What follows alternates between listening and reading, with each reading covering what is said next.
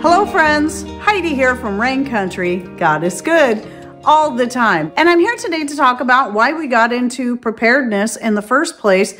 And I've mentioned this here and there, but I've never done a specific video on this. And I thought of something that happened along the way that I always forget about, so I don't know that I've ever mentioned it. So really this goes way back to in the 90s at some point when I just started buying more things in bulk simply for the sake of the convenience of having these things on hand, such as flour and anything else that I used a lot of because I was making a lot of bread. I'd go through a lot of canned tomatoes. This was back before we got serious about growing a lot of our own vegetables and our own tomatoes. And so I would stock up on canned tomatoes the crushed kind, because I use those to make sauce all the time. Barbecue sauce, spaghetti sauce, lasagna sauce, any kind of sauce that's going to be tomato based, and also in making chili, enchiladas, and more. And salsa. Let's not forget salsa. And so when I would find these things on sale, I would stock up on them. And then we had a local co-op that would buy Glory Bee products that you could buy in 25 and 50 pound bags, much like Azure Standard. In fact, also located in Oregon. And at least with Glory Bee, they actually had a drop point here, which was nice. And when I learned about that through our homeschooling group, I was buying those kind of things, you know, sugar, salt, flour, spices, and more, because it was a much better deal. And it was nice having these things on hand that I wouldn't have to run to the store all the time, especially when your kids are young. I really wasn't one that liked to have to pack everything up just to go get a few things at the store. I liked having what I needed. Then came Y2K. This is the one thing I always forget about. And I was a little surprised at the time because I didn't know then, because we just didn't talk about it much, that Patrick would ever even consider kind of doing something like that, you know, putting up things specifically for some event that may happen. And it was kind of a bit of a catalyst to get us there. Now, we weren't those kind of people that were like, oh, we're going to go buy a whole bunch of rice and beans and then nothing happens, turn around and sell them. No. I mean, we already had a pretty good, you know, some food storage on hand. We were already doing pretty good with that. So it was more focusing on other things that we may not have considered about. We also always had lanterns and things like that because power outages were just the norm around here. But we started looking at getting more things to help us just in case something really did happen. Even though we didn't really think it would, it was like, hey, why not? And I was actually really excited when Patrick was the one that took the reins on that and started doing that. I'm like, this is very cool, because it's something that had always been in the back of my mind, because in the 90s, I was big into reading a lot of Dean Koontz books. And there's been a few of his stories through the years where he's had some character in the story that was very much preparedness minded. I think there was a couple different ones that actually had bunkers and just things like that. And I'm like, man, that is really cool. I'd love to be in that kind of position so that no matter what happens, you're kind of set, you know, whether it be just the standard power outage that happens all the time around here or something a little bit bigger. And then came 2010, when I finally decided it was time for me to start learning about what's really happening out in the world, because I never paid any attention to that. I just voted for the party that had the most similar values to me and just like, okay, whatever. But I always felt guilty about that. I always felt guilty just voting for that person when I really didn't know anything about them. And so 2010, I'm like, you know what? You know, we're getting ready for another voting cycle here in 2012. I think it's time I really start learning. I need to find out who these people are. Is the Republican Party better? Is the Democrat Party better? Are they all the same? What's going on here? Is there something better? And I tell you what, my eyes opened up to a whole bunch of things. That was when I really learned that when it comes to R&D, there's really no difference. It's just the Bloods and the Crips, and they just wear different colors, and that's about it. So then that led to a few other things, like learning about more about events that happened throughout history and realizing that, wow, we've been lied to on so many fronts. And that led to another thing and another thing and another thing, and learning about our economy and our dollar. And oh my goodness, I mean, my brain was about ready to explode with all the things I was learning. And then I started talking to Patrick saying, I think maybe, you know, it's time to get even more serious about what we've already kind of started here. And he was totally on board with it. By this point, we'd already been growing our own tomatoes. We decided to expand our garden and start putting in more things. We got rid of the above ground swimming pool to make more room in our little backyard here. We're still in the same place in this shy 1/3 acre lot in a neighborhood, even though we have acquired 2 more pieces of property since. We still do most of that right here. And then eventually we added our chickens, which was something that, you know, we took us a few years to get there. We knew we were going to do chickens. We just needed time to really figure out, okay, what kind of coop were we going to put in? Where are we going to put it? And then Patrick was going to build it himself, which he did do starting in 2016 to 2017. And so in 2017, we got our first chickens. And then we just really started building on that. And through all that time, from around 2010 and clear until now, we just keep building on what we have.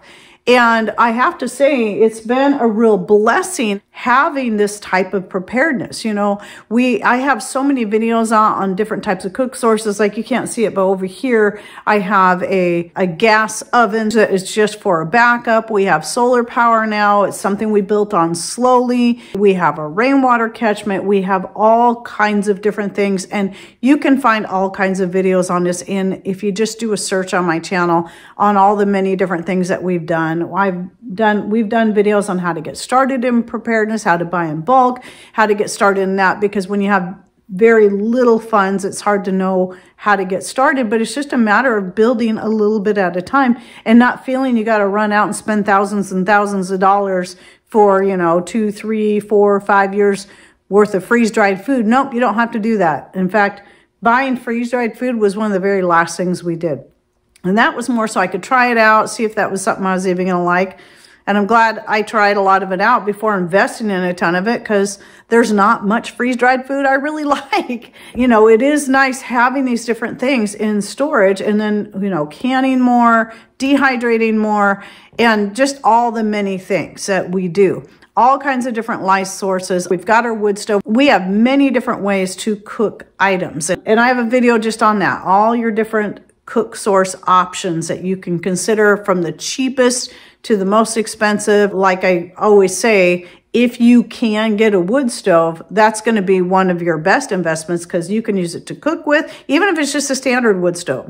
Doesn't even have to be a cook stove. We don't have a place here for an actual cook stove, so we just have a standard wood stove in the living room. And I do a lot of cooking on it. I do some baking on it, like roasts and more. And then I have ways I can bake bread and pies on top of that wood stove with a little separate oven that I can set on top. Heat the house, dry the clothes. I heat water to wash dishes or even bathe with if we need to. I dehydrate with it. I do a lot of things with it. And that's why, even though it's going to be one of your bigger expenses, it is worth it if you have the space and you're able to do it, just because of all the many other things it's good for. So like a dehydrator, you know, like I got 2 electric dehydrators here, you know, they might just be good for dehydrating. And if you get one that's a cabinet style where you take the racks out, you can also use it for yogurt making, anything where you just need to keep something warm. But it doesn't have as many uses as a wood stove, where I can't use this to dry my laundry. Well, I could, but it, you know, would take a while because you could only put so much in there at a time. But I can use a wood stove and hang my clothes in front of it, which that I've been doing, because we've had a wood stove in various degrees since we first got married and bought this place. And since my kids were just babies, I've been hanging clothes to dry. And so that's probably it's been at least, I would say, about 28 years that I've been hanging the clothes to dry in the living room in front of the wood stove. So we've got 2 clotheslines in there. I've got an off-grid laundry set up for when the power goes out, or like in 2020, our old washing machine just up and died, and though Patrick had fixed it a few times, got it back back to normal. This time it was just gone. And so we had to get a new washing machine, but because it was 2020, it took 6 weeks to get the new washing machine in. So I fell back to my off-grid laundry setup and was incredibly grateful that I had it. And then a few other things I wanted to bring up was one of the other big things that we did, and a part of this was getting ourselves completely out of debt. By the time we got to that point, that's like, you know what, we really need to do this. All we owed money on was the house. And what we did was we ended up refinancing the loan to get the lower interest rates and lower our payments. But then we doubled up on our payments for a while so we could get a year or so. I think we got 2 years ahead on our payments, doubling them up while also putting some extra money on principal. And then once we got so far ahead in payments, then we started just really throwing as much money as we could onto that principal, cutting back on everything we could think of. And it became a game. It was actually quite fun to see how much can we cut so that we could put even more onto the principal so we could meet our goal of having this paid off in a year or whatever it was. And not only did we achieve our goal, which I thought sounded impossible at the time, we surpassed that goal and paid it off even sooner.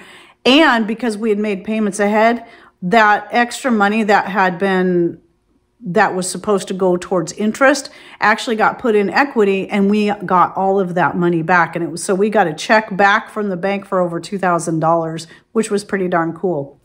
So that was part of one of the big steps of being more prepared, was making sure we were totally debt free. And then once we were completely debt free, we were able to really start putting our funds, because now we had this excess funds, into other things like buying heavy equipment and bigger items that could make us more self-sufficient.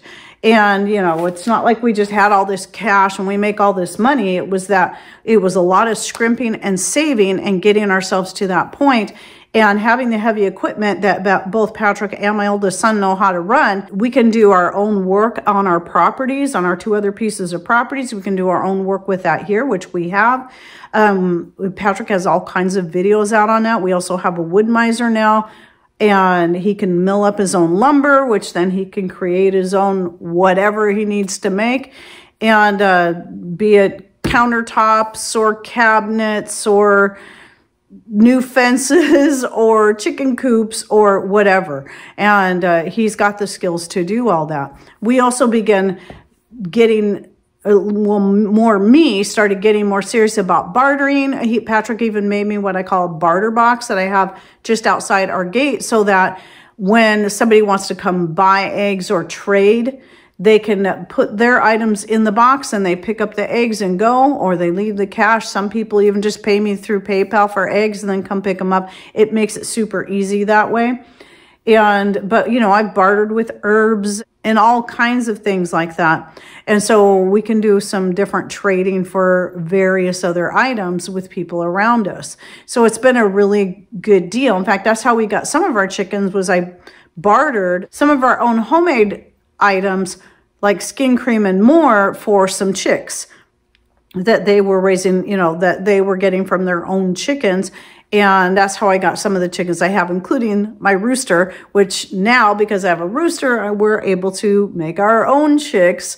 And so that's been a cool process. So always learning something new. And that's what people always have to remember, that it doesn't matter where you are. It doesn't matter where you start, as long as you start somewhere. Even if it's just putting a few herbs in your windowsill, you know, little plants, or putting a few extra cans of whatever it is you like best to buy, or bags or boxes of this, that, and the other thing. You know, if you have limited funds, you just buy 1 or 2 extra things and put that in your storage. If you need help trying to figure out, because you have very small space, I have a video just on that, you know, food storage for small spaces. I have a video on small space homesteading. And then if you have more space and you're limited funds, again, it's just about starting small. You never feel like you got to be where somebody else is, because like I said, we really got more serious. Even though we had some of the stuff already in place by 2010, it was 2010 when we got more serious about really getting into this, getting out of debt. So we have a good 14 years of serious preparedness here, not counting what we had already done before that point. So you can't compare yourself to someone who's already been doing something like that for a long time. It's just about taking whatever steps you can, no matter how small they are. Something is better than nothing, and never let somebody fearmonger you or scare you or make you feel like you're less than because you don't have the fancy equipment they have or because you don't have as much food storage as they have. Never, ever do that. We've all had to start somewhere. And everybody who preaches like that, who says those things, they had to start somewhere too. And remember that preparedness used to never be called preparedness or prepping. It was just a way of life. It was what people did. They grew gardens, they canned their own stuff, they put it up to get them through the winter. That was just normal. That was living. So anyway, I hope you enjoyed this video, and what I'll do is I'll put one or two different playlists down below, because I know how I have just like a general preparedness playlist, and I have a couple others, and I'll put those down below if you'd like to learn more. And don't forget to throw in some ideas, suggestions, or just share your thoughts in the comments down below. And thanks for watching. Take care, and God bless.